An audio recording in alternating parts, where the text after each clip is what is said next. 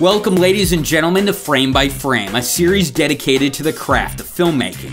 And few people know that craft better than Guillermo del Toro.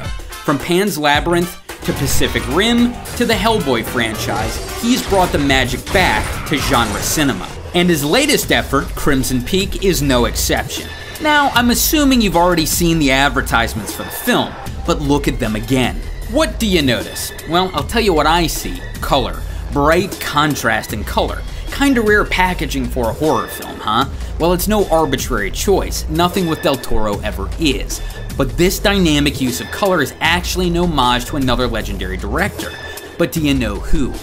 Well, I'll give you a hint. He was nicknamed the Master of the Macabre, and his films influenced Crimson Peak in 3 major ways. Which I could tell you right now, but where's the mystery in that? So lock the doors and grab your rosaries, kiddos. I'm gonna tell you the story of the godfather of Italian horror, and how his style haunts the halls of Crimson Peak. Meet Mario Bava, one of the great ghosts of cinema, and a dude with a mustache that would put Yosemite Sam to shame, son. His tale starts in 1941 with his birth in San Remo, Italy. Both a gifted cinematographer and director, Bava made 36 films in his time. Works of note include Black Sunday, Kill Baby Kill, and Blood and Black Lace. Fun fact, Bava also made a film titled Black Sabbath, a name Ozzy Osbourne lifted for his iconic band. Ozzy's idea to piss on the Alamo, however, was all his own brilliant idea. But the Master of the Macabre was an auteur as much as any Kubrick or Wells, so his films have several reoccurring traits. The first and most noticeable was his use of color. He'd paint scenes like these in contrasting hues, pairing, for example, reds with blues or greens with magentas. Now, oftentimes, the reasoning behind Bava's use of color was symbolic.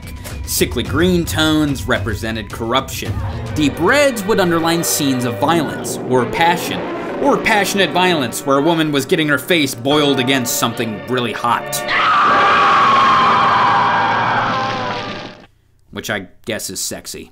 Most times, though, Bava used color as a narrative device. It was a signal to the audience that a supernatural event was about to occur. So when the monsters were away, lighting was, by the numbers. But when the spirits stirred, so did the color. And death never looked better. That beauty would not have been possible without a little help, which brings us to the second trademark of Bava's films, the use of sets. Bava used sets because, frankly, they're easier to light. You can hide a lot of 2Ks above a room without a ceiling after all, and if you didn't notice, Bava cared quite a bit about lighting. So sets gave him the flexibility his style required. Plus you build a set, which allows the crew to increase the scale of the walls or warp the architecture like Bava did here and 100 other times. The result? A world where everything seems just a bit off. Where the lighting can be manipulated to maddening effect. Where proportion and scale defy reason. And one where Bava could make his surreal vision a reality.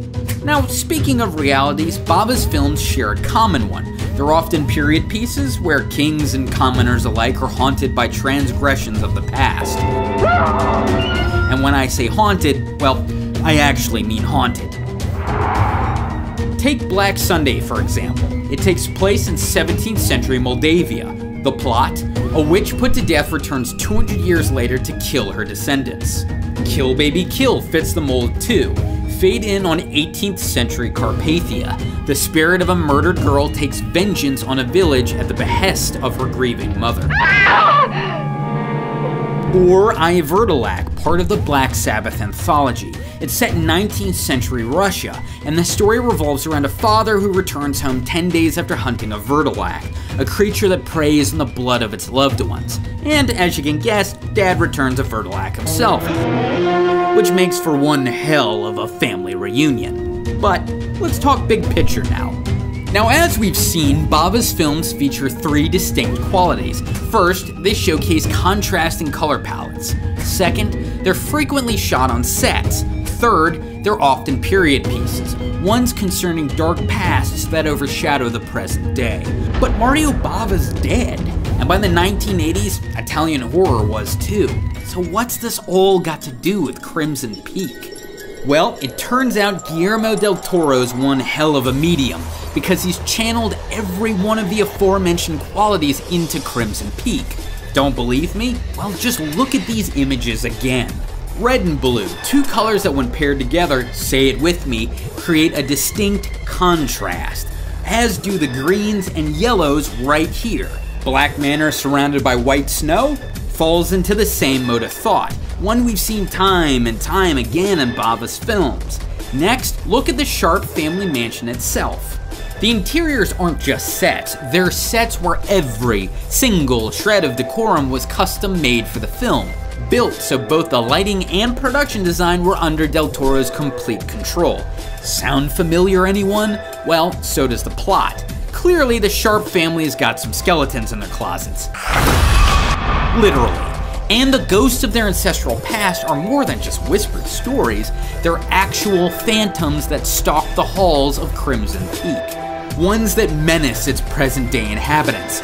But those apparitions aren't alone, because behind every vivid color, every surreal set, and every tragic revelation is the spirit of Mario Bava, conjured by Guillermo del Toro in this startling tribute to classic horror.